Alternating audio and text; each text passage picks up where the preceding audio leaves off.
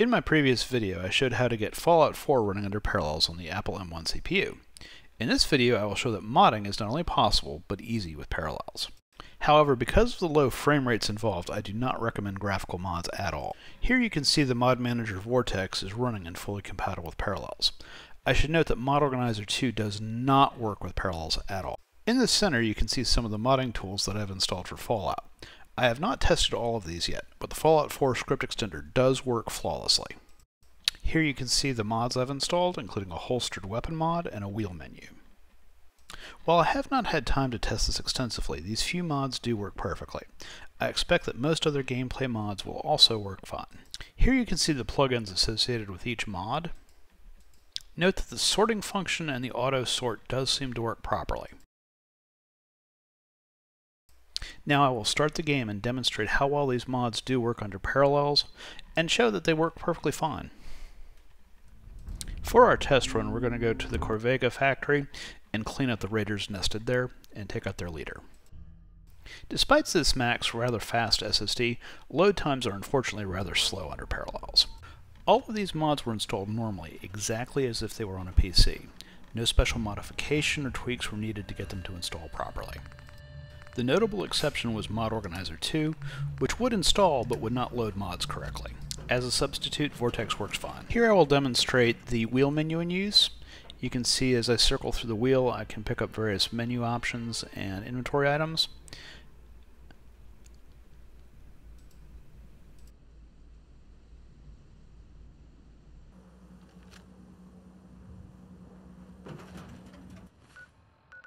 And now we'll head off to the Corvega factory to take out some raiders.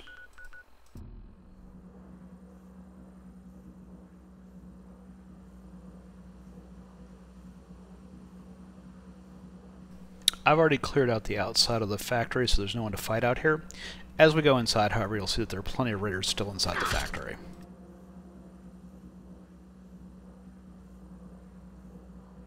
Here you can see the Mac menu bar showing that I am running under Parallels on Mac.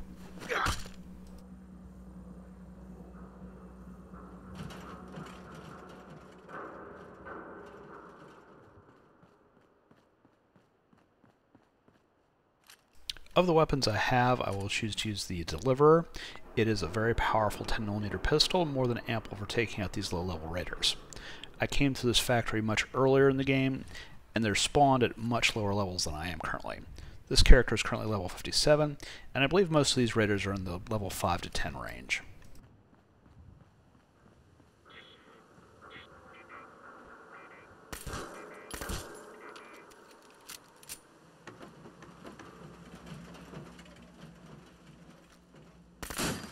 While this automatic pistol is fun to use, the Deliverer is usually more effective.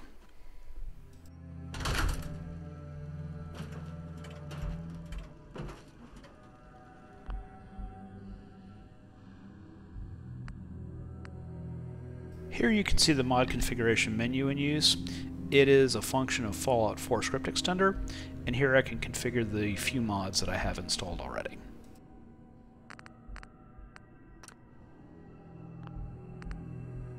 On the settings window, you can see the Fallout 4 script extender version and the fact that it is indeed active.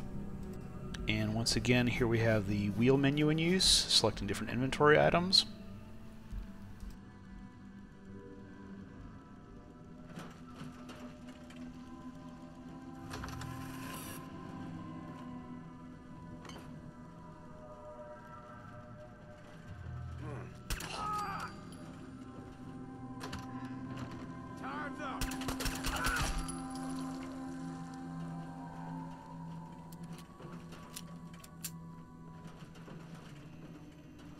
One of the reasons I'm using this weapon for this demonstration is that I have ample 10mm ammo and have no issues spraying raiders with lots of bullets.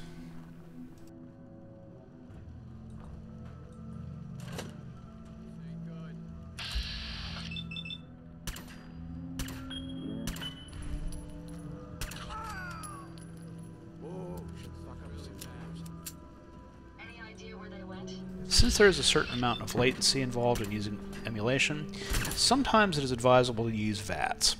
And here I'm doing that to try and hit this raider, although he's hiding behind this pylon here. Most of the time, however, free aim works perfectly fine.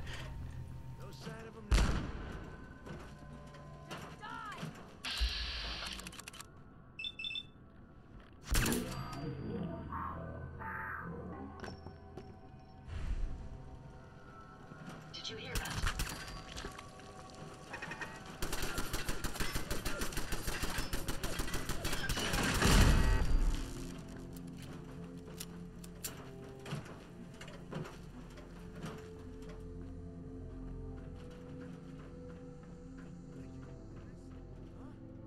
May as well take what we can.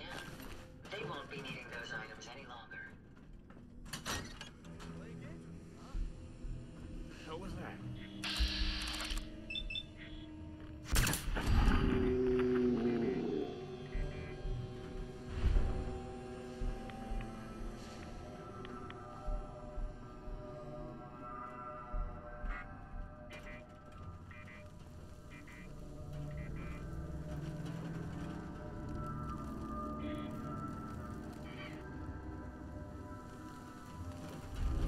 Because I'm using a pistol here and the distance to the target is great, VATS is not a great option here.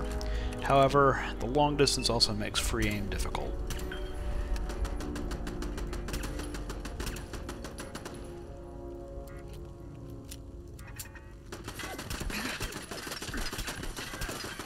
And indeed I need to close the distance to kill the turret.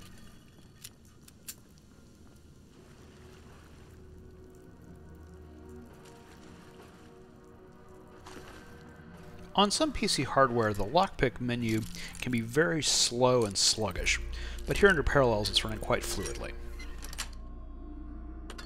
That's it.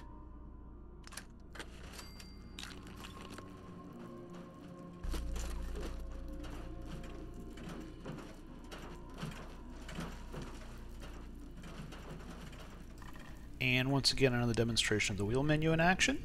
Unfortunately, this one is not quite as useful as the one in Fallout 4 VR and Fallout 76. This particular mod is configured via an XML file, and I have not explored various options like expanding the size of it or other sorting options.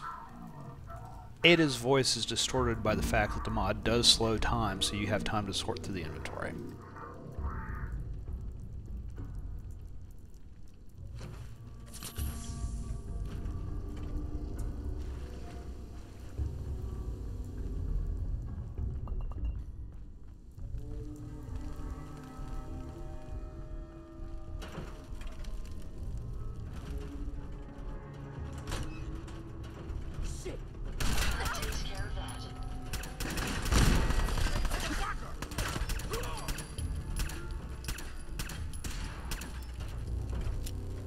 Once again, these raiders are rather low level, so Deliverer is taking them out very quickly and easily.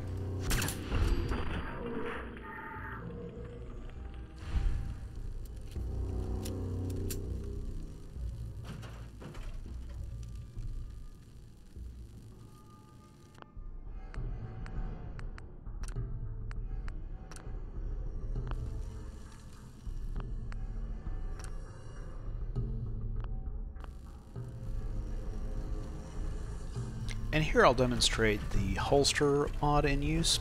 You can see the pistol holstered at my character's side, and we're going to switch out to a few rifles and other weapons so you can see how they look with this character. They will clip through the back of his armor because he is wearing bulky metal armor chest piece.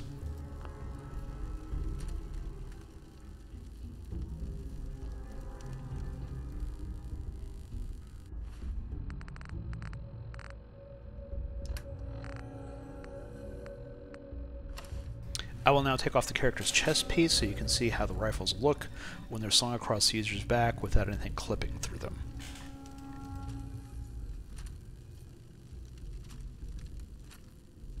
I have not yet investigated this mod to see if there's a way to prevent the clipping from happening, or to make the model of the weapon appear farther out from the character's back. And finally, if you found this video useful or entertaining, please like or subscribe.